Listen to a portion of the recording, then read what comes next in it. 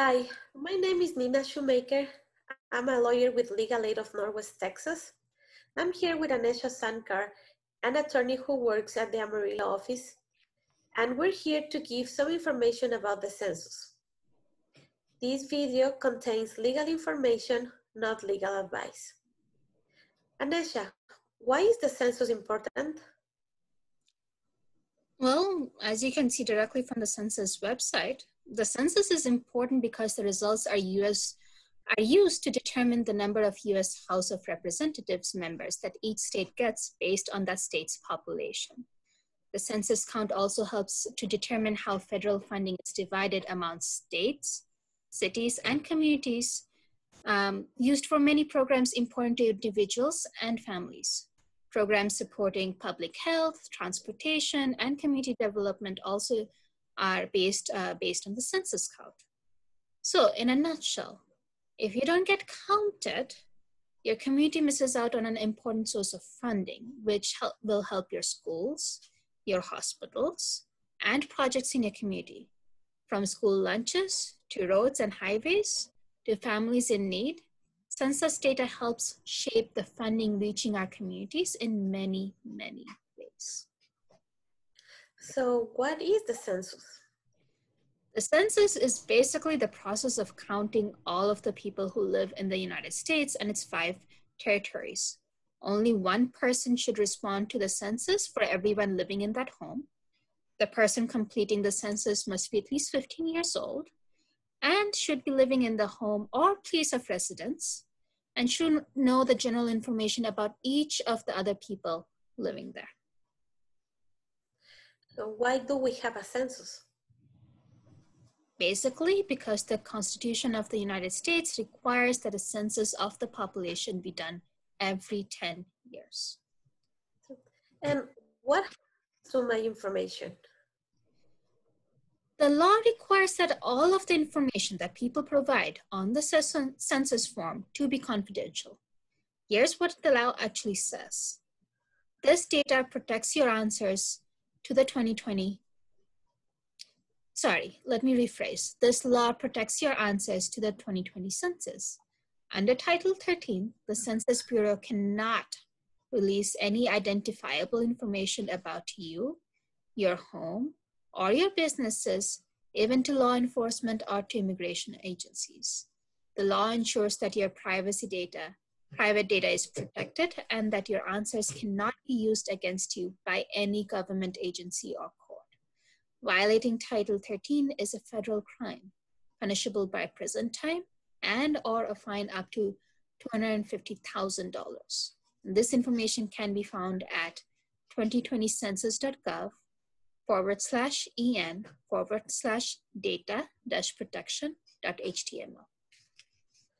So does the 2020 census ask a question about my status in the United States? No, the census does not include any question about your immigration status in this country. How can I respond to the census? There are basically 3 options: by phone at 844-330-2020, online, or by mail. You will receive a paper questionnaire with a specific identification number just for your household name that should be used with responding to the census.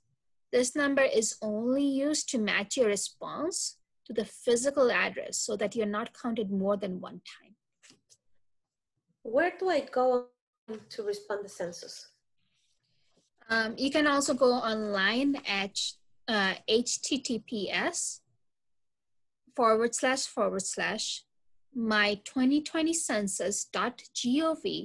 to complete the census online. What if English is not my first language? The U.S. Census Bureau offers more language support for the 2020 census than ever before, online, by phone, or by mail. People can respond to the census online or by phone in 13 languages. Consequently, 99% of all households should be able to respond to the census in their language. Also, the Census Bureau will help people respond in 59 non-English languages by providing language guides to assist in filling out the English paper questionnaire.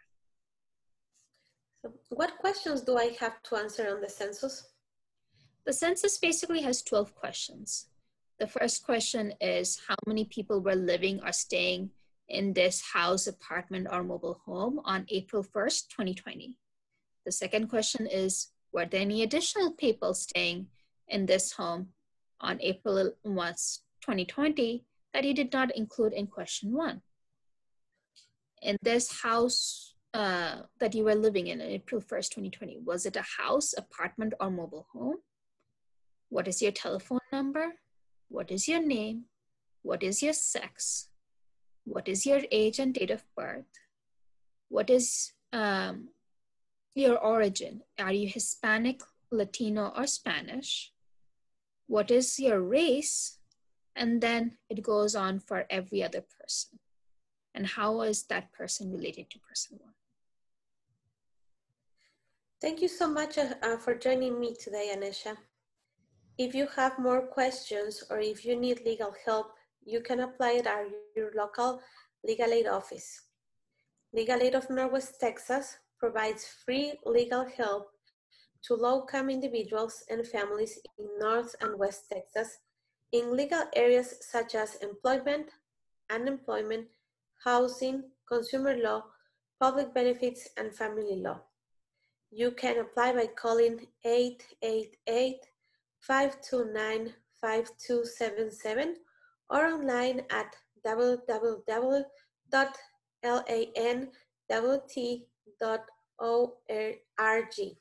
Thank you.